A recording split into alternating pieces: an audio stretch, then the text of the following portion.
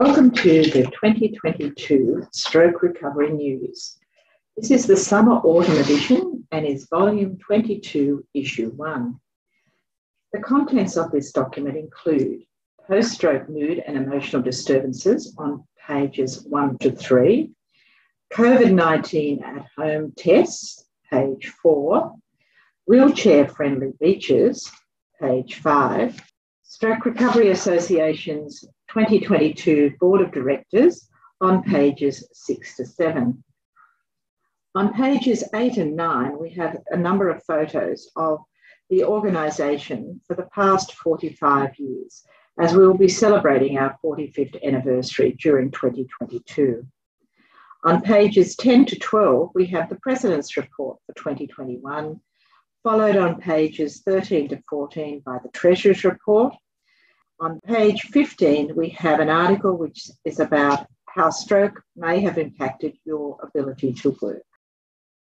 Post-stroke mood and emotional disturbances, pharmacological therapy based on mechanisms. Mood and emotional disturbances are frequent symptoms in stroke survivors. These symptoms are distressing for both the patient and their caregivers and negatively influence patient quality of life. Important mood emotional disturbances include post-stroke depression, post-stroke anxiety, post-stroke emotional incontinence, post-stroke anger proneness, and post-stroke fatigue. Underlying factors and predictors of these emotional disturbances partially overlap, but are still different. The relationship between these phenomena and lesion locations differ when considering the different emotional symptoms. Thus, these diverse emotional disturbances are pathophysiologically interrelated, but are different phenomena. Studies have shown that these emotional disturbances have negative impacts on patients' clinical outcomes. Post-stroke depression, for example, negatively influences later functional outcomes after stroke, decreases quality of life, leads to less efficient use of rehabilitation services, and increases mortality. Patients with post-stroke fatigue are more often unemployed, change their jobs, and fail to return to previous jobs than those without post-stroke fatigue. Although the overall negative impact of post-stroke emotional incontinence and post-stroke anger proneness are less marked than those of post-stroke depression, they still lead to distress and embarrassment, impair certain domains of patients' quality of life, and increase caregiver burden. Fortunately, these mood and emotional disturbances can be treated or prevented by various methods, including pharmacological therapy. In order to administer the proper therapy, we have to understand the similarities and differences between the phenomenologies and physiological mechanisms associated with these symptoms. Regrettably, these important symptoms have been underdiagnosed, neglected, and understudied. Depression and depressive mood. Symptoms, characteristic, and prevalence. The symptoms of post-stroke depression or depressive symptoms include depressed mood, anhedonia, loss of energy, decreased concentration, and psychological issues. Although somatic symptoms such as decreased appetite and insomnia are common, they may in part be attributed to the stroke itself, medications, or comorbid diseases. Guilty feelings and suicidal ideations are less common than observed in primary depression. The Diagnostic and Statistical Manual of Mental Disorders, 5th edition, has been used for the diagnosis of post-stroke depression. It defines depression as depressed mood or anhedonia, which is loss of interest or pleasure, for 2 weeks or longer, in addition to the presence of at least 4 of the following symptoms: substantial weight loss or gain, insomnia or hypersomnia, psychomotor agitation, fatigue or loss of energy, worthlessness or inappropriate guilt, diminished concentration, and indecisiveness. However, it remains controversial whether these criteria, validated in physically intact persons, can be used in stroke patients, especially in the acute setting. Thus, other interviewer-administered or self-completed depression case finding or screening instruments are also used in the study of post-stroke depression. The prevalence of post-stroke depression ranges from 5 to 67%. The wide variability is due to different study settings, time since stroke, and the different criteria/methods used to diagnose. A meta-analysis of 61 cohorts involving 25,488 patients published in 2014 indicated that 31% of patients developed depression at some point up to 5 years following stroke. Generally, the prevalence of major depression decreases over time. In one study, post-stroke depression was present in 50% of the patients in the acute phase, but only in 12% of the patients at a 1-year follow-up. Another study reported the prevalence of depression as 30% at 3 months post-stroke. Of these patients, 60% were no longer depressed 1 year later. In the author's recent study involving 478 patients with acute stroke, approximately 57% had depression at the time of the stroke. This percentage rapidly decreased over time. Factors associated with post-stroke depression. Although various factors have been reported to be associated with post-stroke depression, the results have been inconsistent. A recent systematic review included 23 studies with 18,374 participants and reported that demographic characteristics, age and sex, were not consistently associated with post-stroke depression. There was also no consistent association between hemisphere of stroke, lesion location, or pathological subtype and depression. A history of depression before stroke was associated with post-stroke depression in 4 of 7 studies, while cognitive impairment was associated with depression in 2 of 4 studies. Based on the literature, the most consistent factors associated with post-stroke depression are severe stroke and early or late physical disability. In our recent study, changes in Montgomery-Åsberg depression scale scores were well correlated with improvements in neurological impairment. It seems that patients' acute depressive symptoms are related to physical dysfunction, while post-stroke depression at the chronic stage has an additional psychosocial component. Lesion location. Robinson emphasised the role of left frontal lesions in producing post-stroke depression. However, other studies have shown heterogeneous results, and one systematic review failed to find an association between lesion location and post-stroke depression. We have shown that frontal lenticulocapsular brainstem-based lesions are related to post-stroke depression. An important confounding factor in these studies is the variability in time since stroke. One study found that the association between left anterior cortical stroke and post-stroke depression was apparent at the acute stage, but not the subacute or chronic stages. Higher lesion volumes, cerebral atrophy, silent infarcts, and white matter lesions may also be associated with a higher risk of post-stroke depression. Pathophysiology. The close relationship between post-stroke depression and neurological deficits, and between changes in Montgomery-Åsberg depression scale scores and neurologic improvement, suggests that post-stroke depression may be a psychological, reactive depressive symptom associated with sudden functional deficits. When there are prolonged functional deficits, subsequent familial and social issues may perpetuate post-stroke depression. The presence of post-stroke depression may also be dependent on the patient's personality traits and environmental factors, such as social support, economic matters, job stability, etc. However, there are still patients whose depression is not readily explained by neurological changes. For instance, patients with transient ischemic attacks or minor strokes can still have post-stroke depression. The possible role of anterior frontal lobe damage and the involvement of the frontal basal ganglia brainstem pathway in post-stroke depression development suggests alterations in neurotransmitter systems such as serotonergic, adrenergic, and dopaminergic systems. It is generally likely that patients with post-stroke depression have symptoms due to mixed mechanisms. Treatment. In 2008, 2 Cochrane reviews were published regarding the prevention and treatment of post-stroke depression.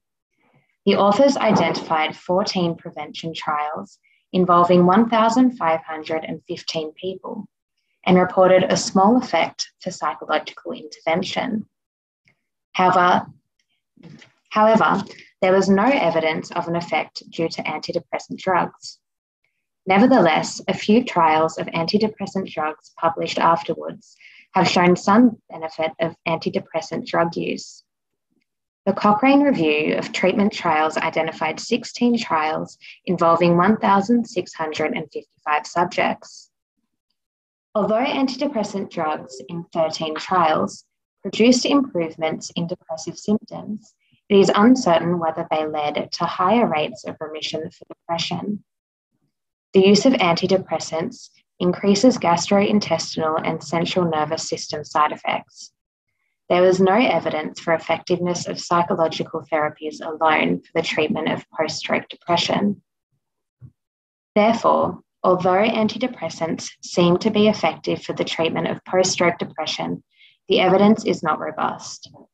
Nevertheless, European and American guidelines recommend pharmaceutical treatment such as selective serotonin reuptake inhibitors, SSRIs, or tricyclic antidepressant drugs for patients with post-stroke depression, along with monitoring for effectiveness and side effects. It is recommended that treatment be continued for at least 6 months after initial recovery. Summary. Post-stroke mood and emotional disturbances are common and manifest in diverse manners. The phenomenology, predicting factors, pathophysiology, and response to pharmacological treatments are different, although there are also factors that are in common. Post-stroke depression appears to be associated with complex pathophysiological mechanisms involving both psychological and psychiatric problems associated with patients' functional deficits and neurochemical changes secondary to brain damage. Therefore, although antidepressants, and especially SSRIs, are considered to be the management option of choice, their benefits are not robust. It remains uncertain whether pharmacological treatment in stroke patients is needed to prevent post-stroke depression or perhaps to improve neurological outcomes. Recognizing these emotional disturbances is important because they are often treatable. Proper management may improve patients' quality of life in a prolonged manner, even after the cessation of treatment.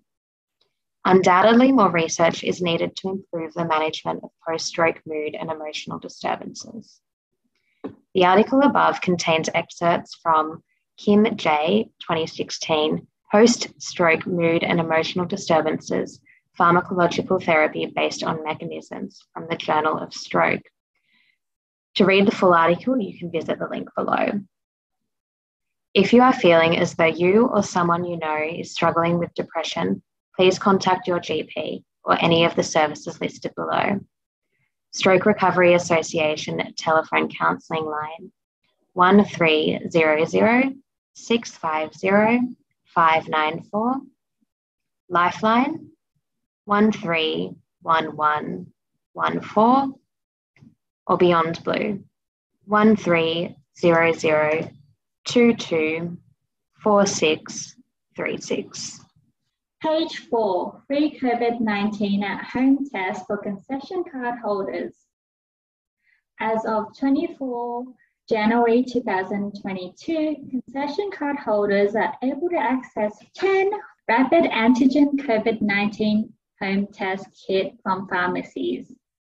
About the schemes.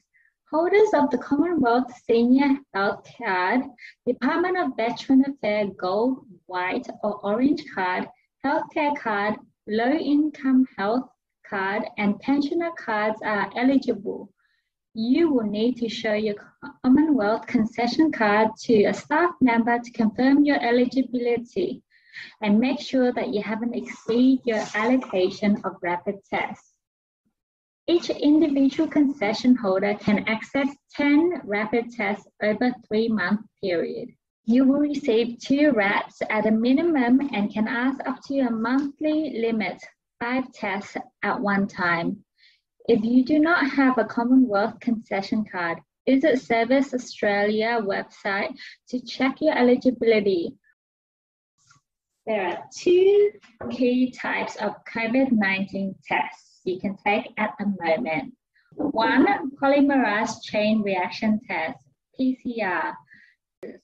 PCR is a molecular test that analyzes a swab from your nose looking for generic material from the virus that causes COVID-19. This test takes up to approximately 72 hours to return a positive or negative result and can detect even a small fragment of the virus. It is widely considered the most reliable way to test for COVID-19. Rapid antigen test. Rats. Rapid antigen tests, rats detect protein known as antigen on the surface of the virus. Can return the results within 10 to 30 minutes, depending on the brand of test you use. While it's much faster than PCR tests, it's much less sensitive, meaning it could potentially return an incorrect result. Currently, the government considers a positive test from either PCR or approved rats to be sufficient proof of having COVID-19. Using home testing kit. Follow the instruction provided with the testing kit carefully. If you return a positive test, you must isolate at home and register a positive case with Service New South Wales. Reporting a positive case may enable you to access government benefits to help with lost income, access support services, and more. New South Wales have penalties for failures to report positive case from a rat, so it's critical you report it as early as you can.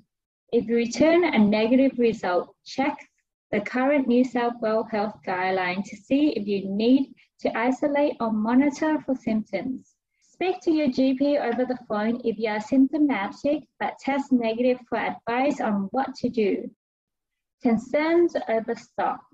The program will commence at participating community pharmacies on 24th of January. However, with supplies of tests in high demands across the globe and distribution delays due to worker shortage, it is unclear whether tests will be available for concession holders. Before making a trip to your pharmacy, ensure you confirm if they are participating in the program and have stock available. This article is reproduced with permission from National Senior Australia. Page 5, wheelchair-friendly beaches. To enhance the beach-going experience for people with disability, beach wheelchairs are now available at a number of new locations.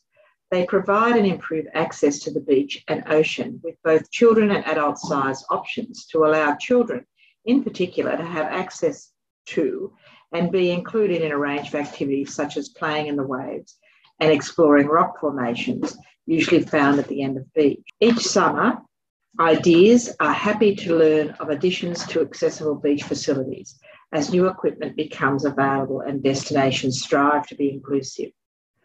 Here is a roundup of the newest additions at accessible beaches. Ballina Lighthouse Beach and Avoca Beach have accessible beach matting. Bait Haven, adult and child chair available for hire at Clyde View Holiday Park. The chairs are also next to Corrigan's Reserve, where the accessible playground is located. Phone 02 44 72 4224. Bateman's Bay Surf Lifesaving Club. The clubhouse on George Bass Drive, Malua Bay, has one chair with smooth tyres. Bondi Beach, the previously accessible promenade and ramp access now have added improvements to portable beach access matting. The matting is at the northern end of the beach. Access matting is rolled out, weather and surf permitting, on Thursdays and Saturdays from 8:30 a.m. to 2 p.m. Beach wheelchairs must be pre-booked on 02 9083 8400 or through email at bondarley.nsw.gov.au. Ramsgate Avenue, close to the accessible and ambulant toilets. An accessible shower is located at Bondi Pavilion. Browley Surfers Surf Life Saving Club. Free to hire with donations welcome. 2 chairs with smooth tyres are available at the Surf Life Saving Club at the southern end of Heath Street, Browley. Phone 02 4471 6657. Fingal Bay Beach. Accessible beach matting and Novi Chair floating beach wheelchair available. This matting is rolled out during the lifeguard patrols. Wheelchair accessible bathrooms and showers are also available. A hoist is available on site. Malabar Beach, Randwick. A permanent wheelchair access with Moby matting. Moruya Surf Life Saving Club. Clubhouse, Charles Moffat Drive, Moruya Heads. Phone 02 44 74 2674. Narooma Surf Life Saving Club. At the Clubhouse on Main Beach, Wilcox Avenue, Narooma. 02 44 76 1745. North Wollongong Beach, Stewart Park. Toilet facility has an adult lift and change table. Shellharbour City, New South Wales. North Beach has the provision of Moby matting and beach wheelchairs. A beach wheelchair is also available at Warilla Beach. The chairs are available when lifeguards are on patrol. Bookings are not required. However, a combination code is needed for access. To obtain the access code, please see one of the on-duty lifeguards or contact customer services on 4221 6111.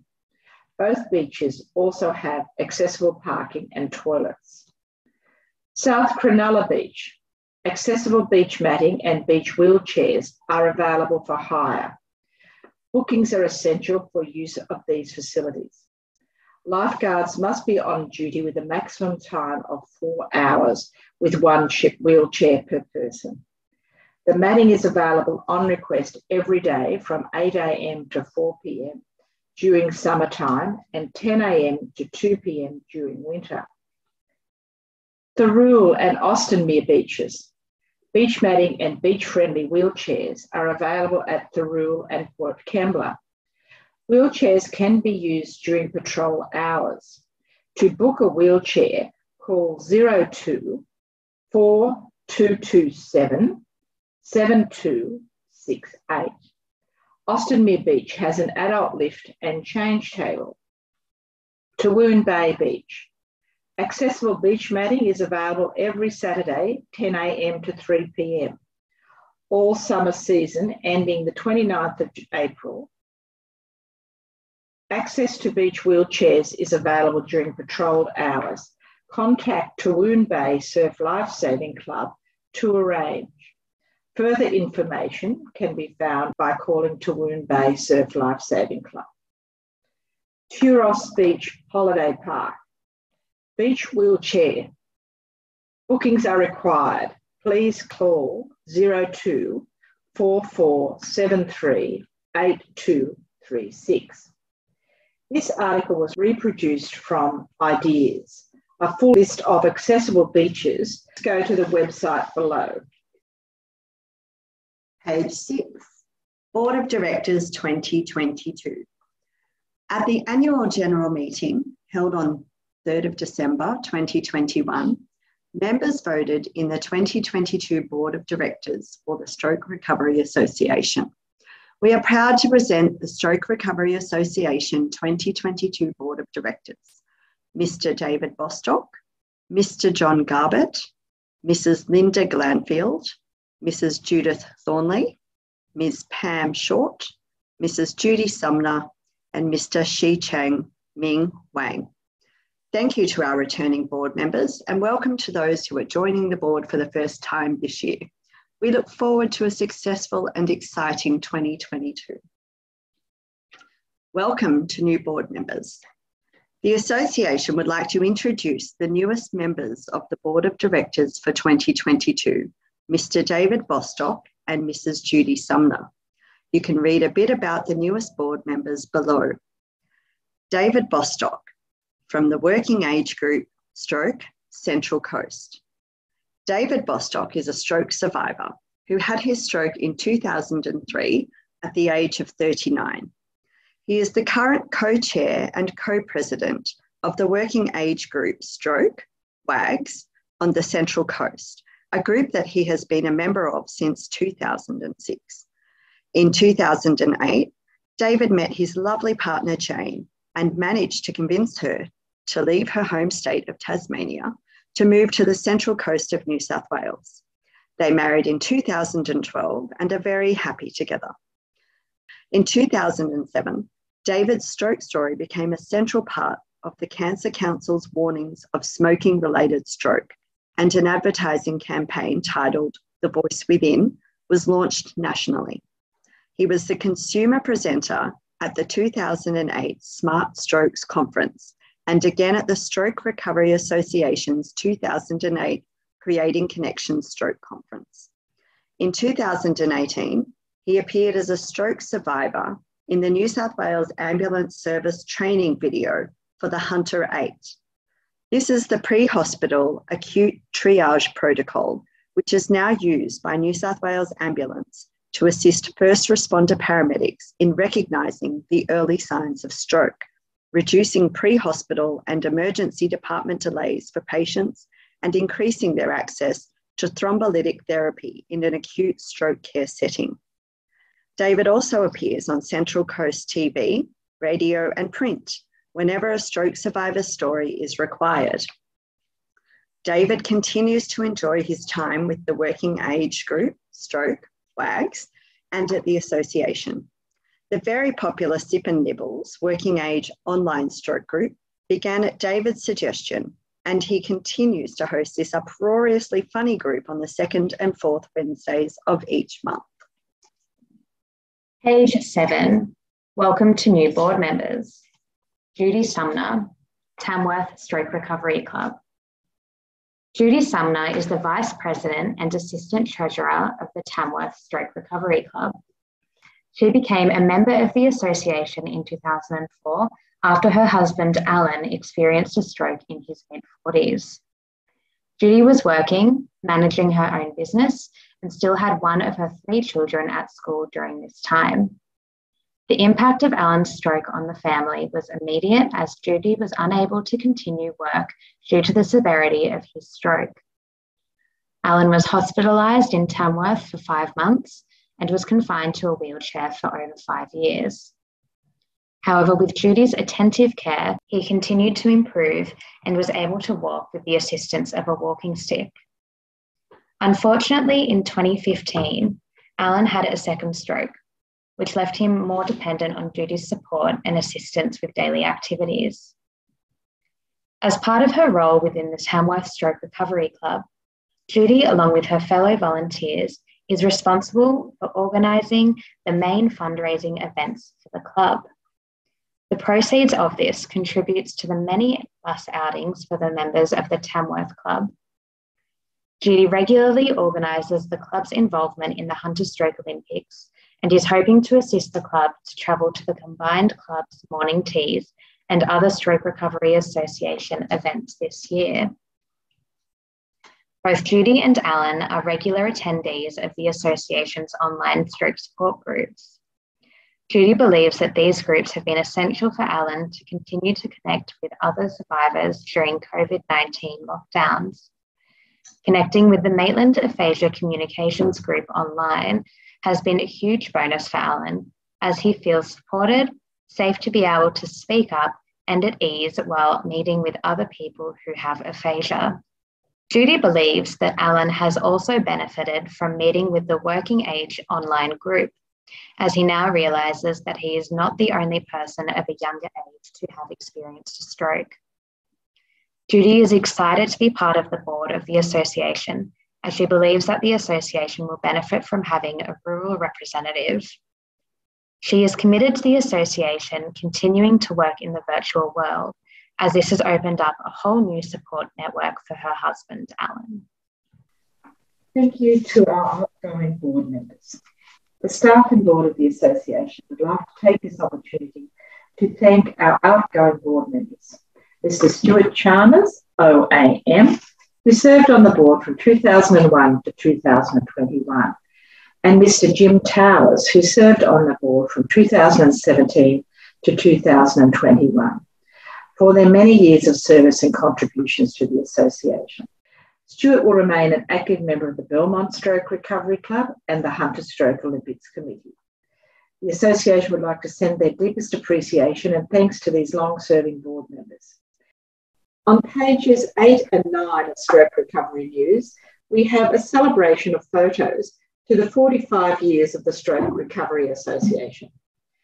2022 marks 45 years of the Stroke Recovery Association New South Wales. To celebrate, we are looking back at some special moments over the past 45 years. The first photo is of Anita Rosenberg enjoying Stroke Awareness Week in 1987. The second photo is of one of our group in the early 90s working with a speech pathologist doing speech practice and exercise. Down on the next line, we have a lovely photo of Anita Rosenberg, one of the association's founders. Next to Anita, we have a presentation of donation in 1985. The next photo is a photo of the current Chief Executive Officer, Michelle Sharkey, presenting the Kintetsu Japanese Friendship Group a present in 2000 when they visited Australia. Down on the next line, we have a harbour cruise that was taken by members of the association in 1982. Next to that is a lovely photo of the opening of the association's offices when they first opened in 1982. Going over to page 9, we have a lovely photo of the Stroke Olympics in 2000. Next to that, we have a photo of Stroke Seminar. On the next photo down on the left is a lovely photo of the then governor with a number of people from the association and some health professionals. We have Robin Artlett, who was the then president of the Stroke Recovery Association, Professor Kate Story from Royal North Shore Hospital, Alison Wilson, who was the CNC of the Concord Rehabilitation Hospital Stroke Unit. Next to her is Her Excellency, and next to that is Michelle Sharkey, the current CEO of the association. Over on the next photo, in 2010, when we launched the Stroke Awareness Week at Government House. In that photo, we have Linda Glanfield, the current Secretary Treasurer of the association, Robin Artlett, the then President of the association, Michelle Sharkey, the current CEO, Marie Becheur, and 3 health professionals. On the next line down, we have a photo of the City to Surf team in 2011 to raise money for the association. From left to right, we have Eileen Leather. We have Mr. Wentworth Wood, who was a member of the Hawkesbury Club. We have our current president, Mr. John Garbutt, and Wentworth's then wife, who unfortunately has passed away. The next photo, the crowd that attended the Creating Connections conference at Burwood in 2014. Underneath that, we have a lovely photo of the SRA 40th celebrations in 2017. So in that photo, you have the then Governor, His Excellency David Hurley, 2 of our founding members, Ros Oliver and Mr. Alan Rosenberg. Next, we have a lovely photo of the combined choir at the Stroke Recital in 2018. In the next photo at the bottom of the right-hand side of the page is a photo of celebration of the 20 years Sydney Stroke Olympics in 2021. And it's a lovely photo of our President, John Garbutt, surrounded by Lynn and John Lawrence. Page 10, President's Report 2021. The latter part of 2020 was quite disappointing for all who were part of the association, with the cancellation of many of our flagship events due to COVID-19. The new year of 2021 began with such promise, and it was hoped that the ongoing lockdowns were behind us. We did manage to reactivate the stroke recovery clubs and groups and hold two major events prior to COVID-19 raising its ugly head again. I congratulate my fellow board members, the staff, and our wonderful Stroke Recovery Club and group volunteers for their initiative and ongoing commitment to the association.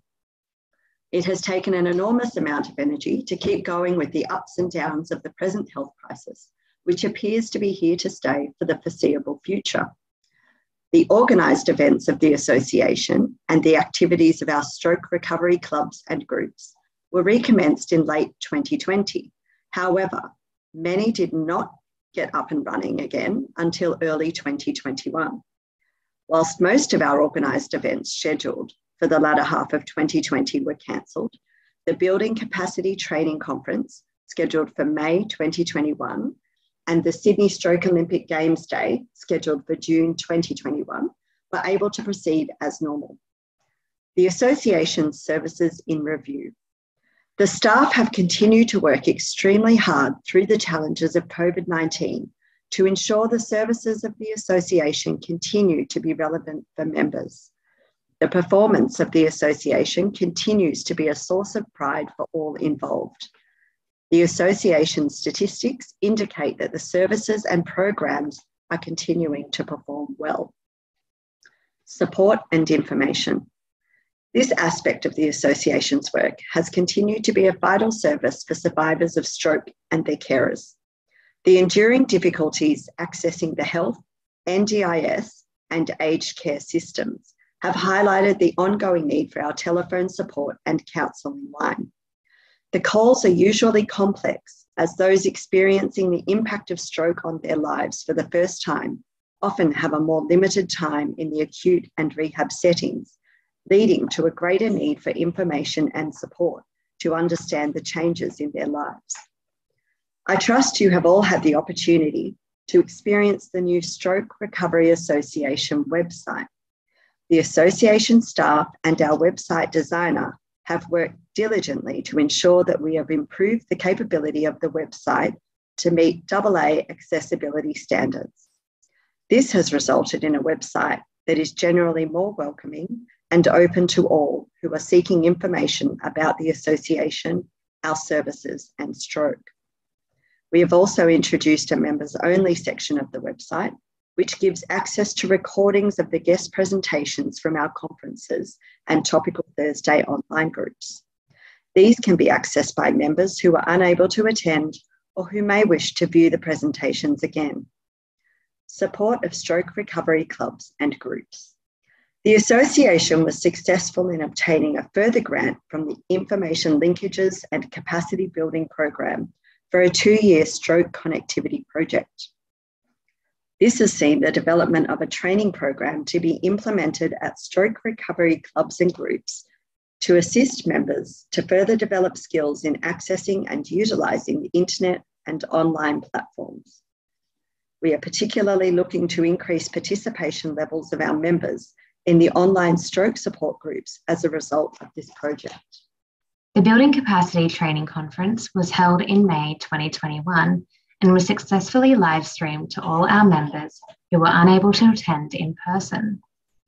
Many of our stroke recovery clubs and groups were represented at the 2-day conference held in Parramatta for the first time. In May 2022, the association will hold this conference again, which will coincide with celebrations for the association's 45th birthday. The October 2021 club video conferences were able to proceed, and it is envisaged that these will be held using the online video conferencing system Zoom going forward. More frequent communication between the clubs and groups and the association is vital given the continually changing requirements of COVID-19. The number of online stroke support groups has continued to expand this year. Many stroke clubs and groups are now experimenting with opening their groups to both online and face-to-face attendees. Working with our partner organisation Interreach Griffith, we have extended the Griffith Stroke Group to our members online as the Rural and Remote Online Group. The Maitland Aphasia Communications Group have also opened their weekly meetings to other members to attend online. Technology enables members to attend these groups no matter where they are located throughout New South Wales. Other online groups which continue to be successful are the Sip and Nibbles Working Age Group, facilitated by David Bostock, the Topical Thursday guest speaker sessions, and Trivia Tuesday. The staff are working closely with many of our lovely volunteers to enable them to use their skills to facilitate the online groups.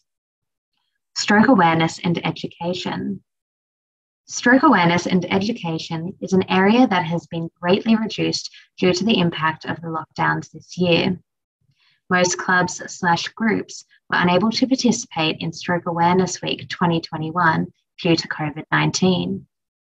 The annual Stroke Awareness Week launch and the Stroke Choir recital were both cancelled due to COVID-19 and the inability of venues to accommodate guests for an event.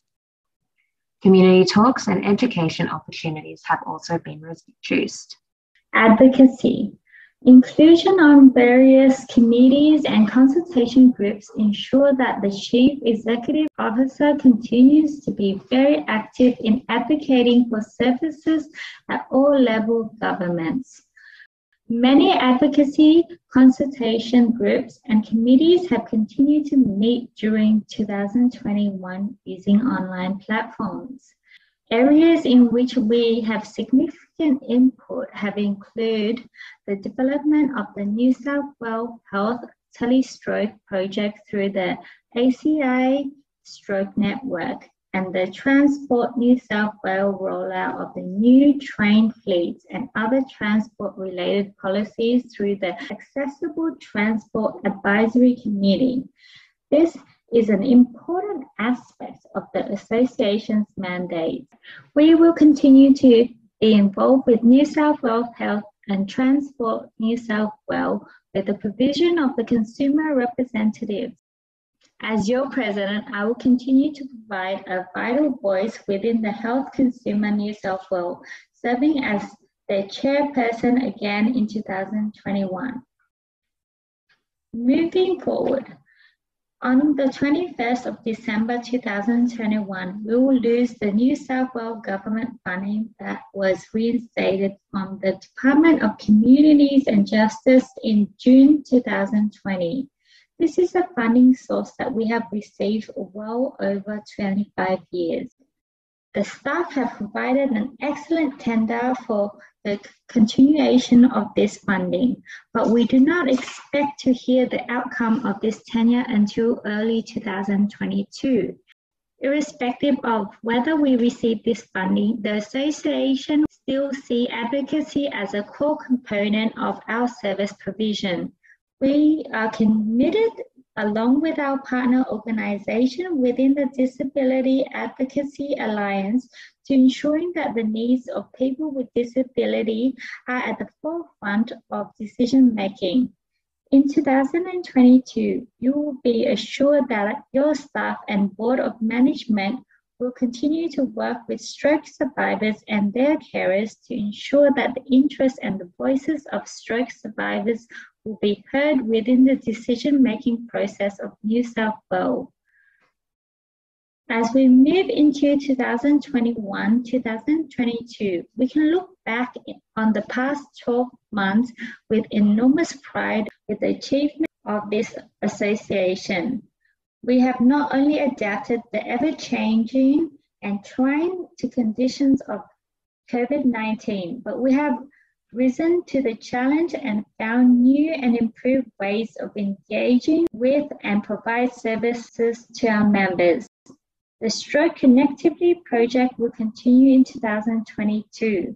This will bring staff from the association out to your groups and clubs, where you will have an opportunity to engage with the association staff directly. Going forward, all the association's education conference will be live streamed to those who are unable to attend the event in a face-to-face capacity.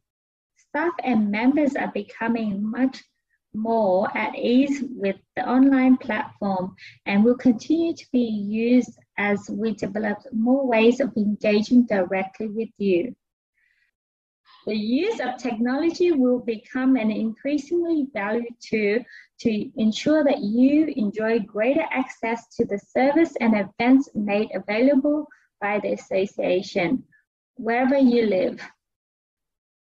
We will continue to work on our governance procedures to ensure compliance with all relevant authorities and to evaluate our service to ensure they are meeting the needs of survivors as they evolve over time. Thank you. A huge thank you to all individuals and organizations who have contributed to our success, whether that be contribution of their skills to volunteering or as a member of staff. Thank you also to all members of the board for their ongoing contribution. John Jarvis, President. Page 13, financial position. On this page, you will see a number of graphs and images that explain the association's financial position. The first graph on the top left-hand side of the page shows income distribution for 2020 and 2021.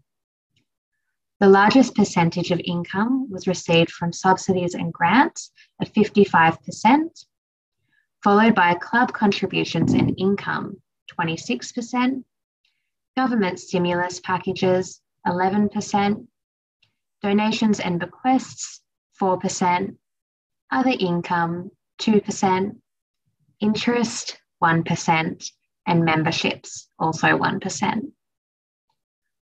Next to this graph on the right-hand side of the page, you will see the expenses of 2020 and 2021 financial year. The most significant expense is the employee cost of 58%, operational costs at 20%, programs at 9%, and clubs and groups at 13%. The net position of the 2020 and 2021 financial year is a surplus of $250,076. On the bottom half of the page, you will see the statistics from the last financial year, which was 2019 to 2020. On the bottom left-hand side of the page, you will see the income from 2019-2020 financial year. Subsidies and grants accounted for 72% of income, followed by government stimulus of 15%, interest of 5%, memberships 3%, donations and bequests also 3%, and other income 2%. Next to this is the graph on expenses on the right-hand side of the page for the financial year 2019 to 2020. 74% of the expenses were employee cost, followed by 19% operational, 4% clubs and groups, and 3% programs. In the 2019-2020 financial year, the association had a net position of a deficit of $67,490. Page 14, Treasurer's Report for 2021. At the conclusion of the 2020-2021, the association remains in an excellent financial position. The financial overview gives you a compact picture of how monies have been received and expended over the past year and a comparison with the previous financial year. The information is slightly skewed as this is the first time that we have incorporated the individual stroke recovery club bank accounts as part of the reports. Therefore, the operating profit of $250,076 is considerably larger than expected. The income and expenditure report indicates that there has been a decrease in monies from memberships and fundraising over the past year. However, there is an increase in all other forms of income. The Association received $31,755 in bequests over the past financial year, an increase of over 173%, and has been notified of an additional bequests we can expect to receive in 2021-2022. Due to the current low interest rate, our investments have returned a decreased performance.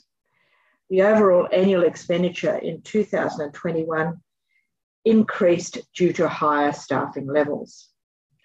Staff have worked diligently to source alternative sources of funding, and this is reflected in the extension of grants from the New South Wales Health and a grant from NDIS for the 2020-2022 period. The Association has benefited substantially from the federal government stimulus programs, resulting in an additional $81,507 in 2020-2021. Moving forward, as we move into 2021 and 2022 financial year, we are in a very strong and viable financial position with a total cash reserve of $1,511,388, an increase of $294,171, or 24% on last year's position. Please note, this increase also incorporates the monies held in the Stroke Recovery Club bank accounts, which amounts to $204,319, or 70% of that yearly increase. This is a substantial amount, as this is the first time these monies have been included in our audited statements, and this has been required by the Australian Not-for-Profit and Charities Commission. Our funding agreement with New South Wales Health is secured until 2023. However, the funding for our advocacy and information program through the New South Wales Government is only guaranteed until the 31st of December 2021. The new Disability Advocacy Funding Program was announced in September 2021, and the CEO has submitted a tender application for continued funding. However, the outcome of this is expected to be known in 2022. Staff were successful in securing $40,000 in funding from the New South Wales Department of Communities and Justice Social Sector Transformation Fund, which will be spent over the next financial year. A further 6 months extension of the NDIS grant to roll out the Stroke Connectivity Training Project was also granted. Our retained revenue will be managed carefully to enable the Association to continue to grow and move forward. Some of this cash reserve has been used to employ a further administrative support for the Association's office. This is an expense that we will continue to incur in future years. The board is acutely aware of the ever-increasing legislative burden on the Association and our clubs. It is imperative that the board monitors the spending of monies diligently to ensure that our legal obligations are fulfilled.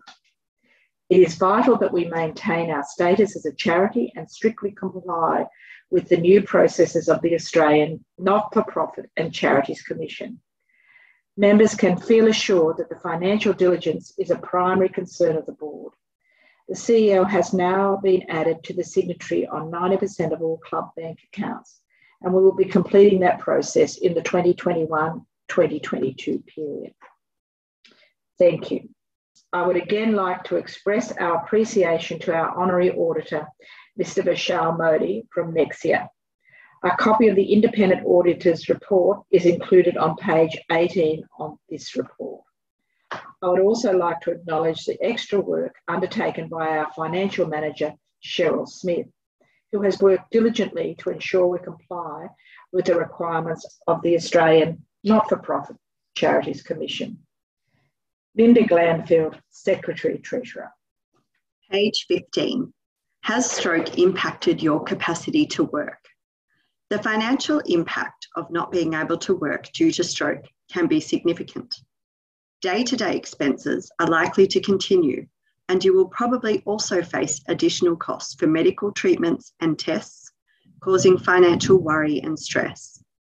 AFRM Claims Advocacy, ACA, has reached out to the Stroke Recovery Association New South Wales to offer SRA members a free assessment to find out if they are owed payments from their personal insurance. Although the initial assessment is free, there may be costs associated with this service if you are successful in receiving an insurance payout. Do I qualify? Has stroke impacted your ability to work, even if it happened years ago? You might have personal insurance in your superannuation that could possibly owe you an insurance payment. ACA can assist you to check whether you can access this payment to alleviate financial stress. Alternatively, you may choose to explore your personal insurance yourself. Did you know? Personal insurance benefit payments are intended to support you if you are injured or become ill. To make it easy for you, ACA can find out if you are owed payments or not based on your situation. You've most likely been paying for your personal insurance via your superannuation fund, e.g. income protection. You may be owed insurance payments, whether your injury was recent or happened many years ago. ACA's initial assessment to find out if you are owed a benefit payment will cost you nothing. Personal insurance can still be paid even if you already receive payments from injury compensation schemes or are a participant in the National Disability Insurance Scheme, NDIS. The Stroke Recovery Association and ACA have come together to inform our members of this option and hopefully assist in alleviating some of the financial stress experienced by those who are not able to work or have reduced their working capacity. ACA have assisted hundreds of clients to get an insurance benefit payment and may be able to assist you too. To find out if ACA can assist, visit www.afrmclaimsadvocacy.com/Stroke Recovery Association. Call 1300 013 328 or email aca@afrm.com.au. Please note that AFRM Claims Advocacy is a commercial service and there may be costs associated with this service after the initial free assessment if you are successful in receiving an insurance payout. The information in this article may be beneficial to some of our members, however, should be used for information purposes only and is not endorsed by the Stroke Recovery Association. The Stroke Recovery Association New South Wales is not responsible for any fees incurred by any individual that chooses to utilise the services that AFRM Claims Advocacy provide. Page 16. On the right-hand side of the page, we have our current board of the association. Our President, John Garbutt, Vice President, Judith Thornley, Secretary-Treasurer, Linda Glanfield, Public Officer, Michelle Sharkey, OAM, and Directors, David Bostock, Pam Short, Judy Sumner, Professor Ming Shi Cheng Wang. You will also find our contact information on this page. To contact us at the association, our phone number is 1300 650 594. Our email is info@strokeNSW.org.au. Our postal address is PO Box 3401, Putney, New South Wales. The postcode is 2112. If you would like to connect with us on social media, our Facebook page is Stroke Recovery Association. Our Instagram page is @StrokeNSW. Our website is www.strokensw.org.au. And our Twitter account is @StrokeNSW. Memorial donations. The passing of a family member, friend, or loved one is a very sad and stressful time. Sometimes symbolic gestures and actions provide great comfort to those who are grieving. It is with gratitude that the Stroke Recovery Association receives donations in memoriam. These donations, which assist us to continue our valuable work, are a wonderful remembrance of the person who has passed away. All donations received by the association are tax deductible and can be forwarded to our postal address above. Acknowledgement will be sent to the family of the deceased. The association is happy to provide memorial donation pamphlets, which can be made available at a funeral service with prepaid addressed envelopes. Thank you for your support. The staff of the association: Chief Executive Officer, Michelle Sharkey, OAM. Office and Communications Manager, Rachel Field. Financial Manager, Cheryl Smith. Administrative Assistant, Carolyn Armstrong. And Stroke Project Officer, Maria Nguyen. Disclaimer and copyright. The views expressed in Stroke Recovery News are not necessarily those of the Stroke Recovery Association nor its board. No liability or responsibility is accepted by the publisher for any consequences resulting from any action taken based on information or advertisements included herein. All care is taken to ensure the accuracy of the contents, but this cannot be guaranteed and should not be relied upon. The publisher of Stroke Recovery News is the Stroke Recovery Association of New South Wales. No part of this publication may be reproduced either in print or any other media, including the internet, without the written authorisation of the Executive Officer of the Stroke Recovery Association. Permission should be sought by writing to PO Box 3401, Putney, New South Wales 2112 or info@strokensw.org.au. Thank you for listening to the summer-autumn edition of Stroke Recovery News 2022. If you have any questions about the content in this newsletter or would like to discuss any information further, please contact the association.